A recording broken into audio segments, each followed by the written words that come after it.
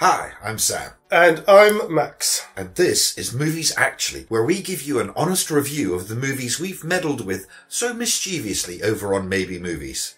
And this time, we will be discussing V for Vendetta.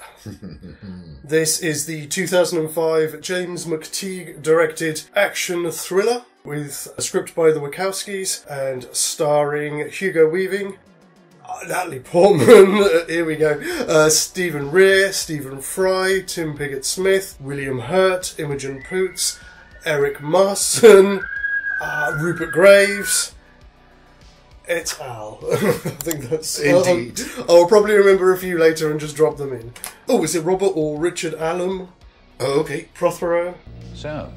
Oh, yes, of course. Right, yeah. Again, he's another one of those character actors that you recognise the voice, but you may not have heard his name. Did you like that? Right, okay. I was going to say, I don't know him personally, but then again, I don't watch regular TV, so... It's been a while since, yeah, same. But yes, so this was the Hollywood adaptation of the DC graphic novel by Alan Moore, which I don't know, when did that come out? Was it the late 90s, wasn't it? What? V for Vendetta? No, that was the 80s. But if I remember rightly, it didn't get finished until either late 89 or 1990, because he took his time over the last 2 or 3 issues for various reasons I don't truly understand. But yeah, I think originally the series started in 86 or 87.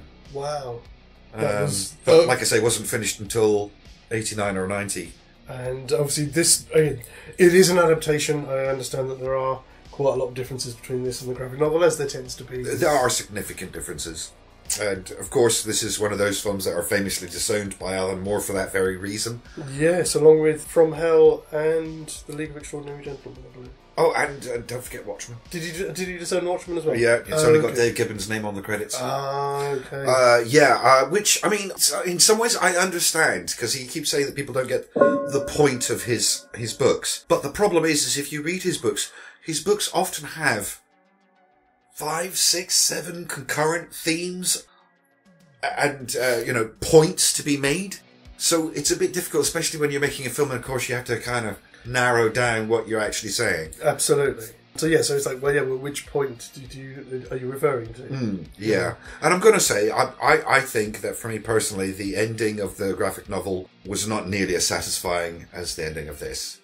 It happens, you do get that. Occasionally Hollywood does good. Because the whole thing fizzles out in the comic. Right. I'm not with them. They don't have to do anything with Sattler. Oh, okay. He goes mad and falls in love with his computer.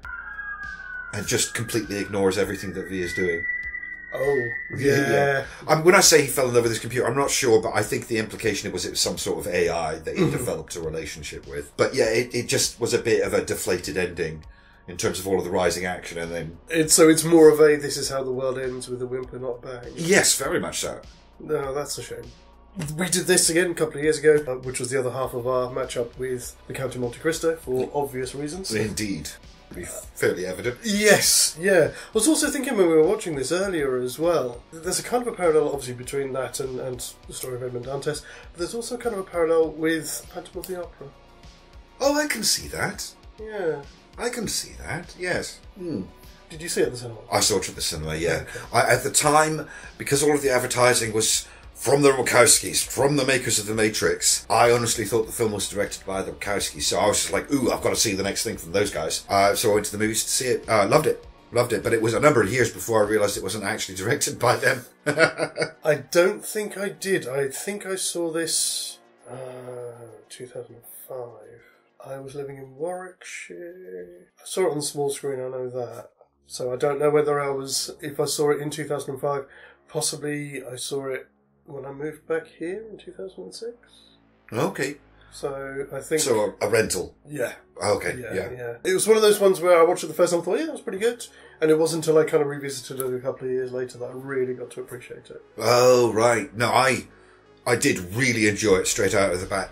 It's one of those things, it's a bit like The Matrix. There are certain films that quintessentially distill an idea, a fundamental truth about life or the society that we live in, into a single sentence or a single paragraph. And, people shouldn't be afraid of the government should be afraid of the people is right up there on one of those things that made me go, yes. Absolutely. Yes, absolutely. So I got really into it. That's how I actually went out and bought the graphic novel and read it after watching the movie. So you hadn't read the comic, you hadn't read the graphic novel first? No. I mean, I wasn't really into comics in the 80s when these things came out. And it was always like, I knew it existed. It's like Watchmen. I knew it existed. And I was like, I'll get round to it one of these days. And then the movie came out and it was like, now I need to. Mm-hmm. You know. For context, yeah, absolutely. Yeah. But yes, it is. It's an interesting one to be discussing now.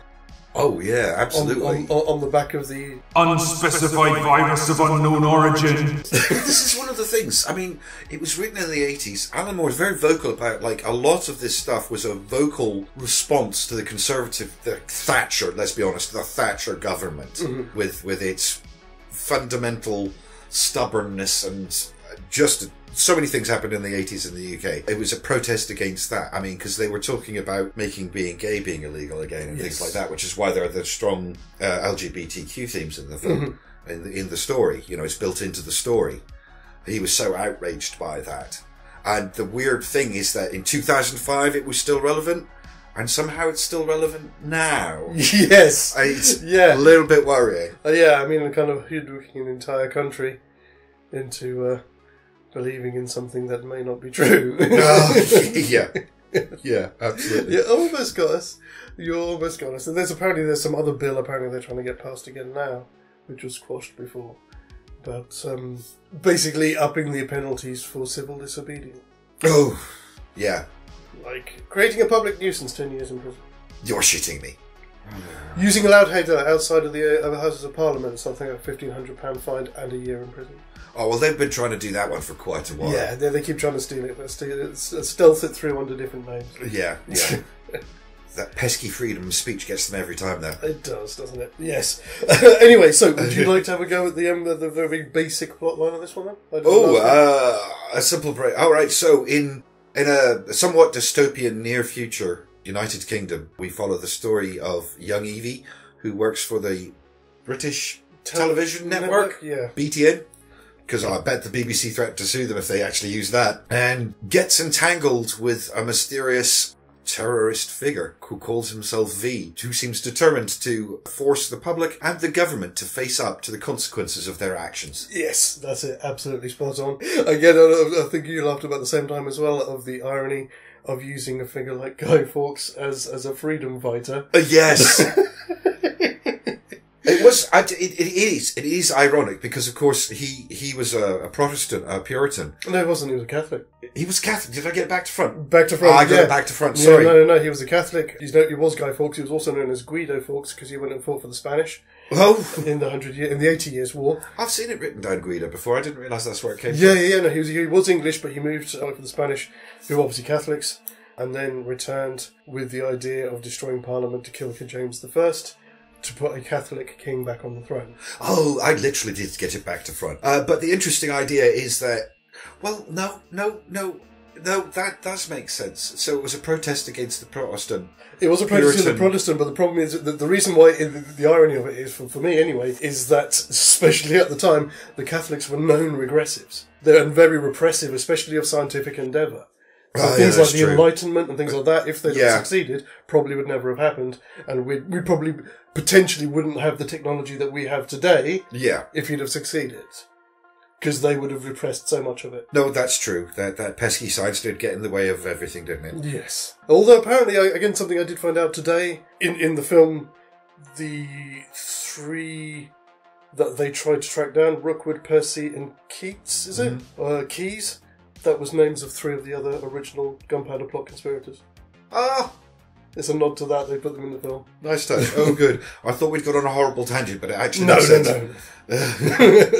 This is a great movie, wonderfully shot, lovely soundtrack, except for the end credits music, just jarringly out of place with the rest of the soundtrack. It's almost like they wanted to do something brash and bold and brave, and it just doesn't come off like that at all. No. They should have kept it in theme, really, with the rest of the film. But it is, as you say, it is a fantastic film. Any film that champions the idea of freedom and freedom of expression is always going to be a win for me. I don't know about you. Oh yeah, absolutely. I mean, yeah. And again, it did well. You know, they again compared to modern movies, it was made for a modest 50 million.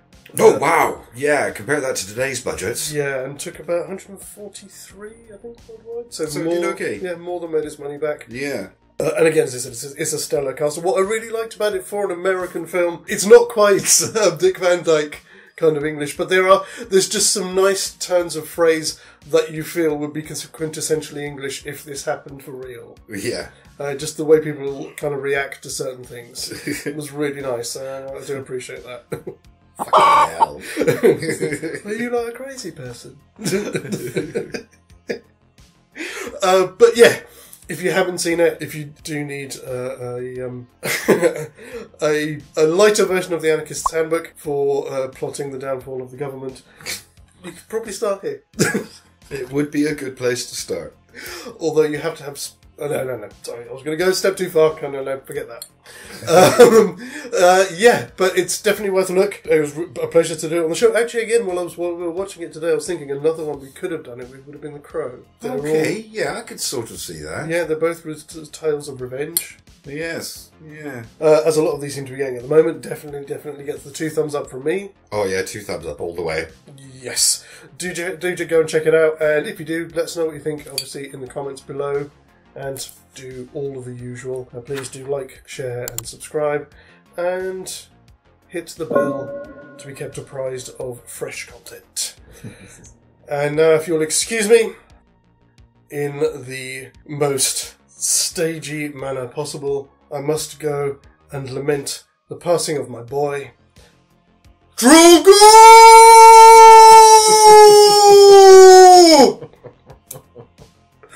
See you next time.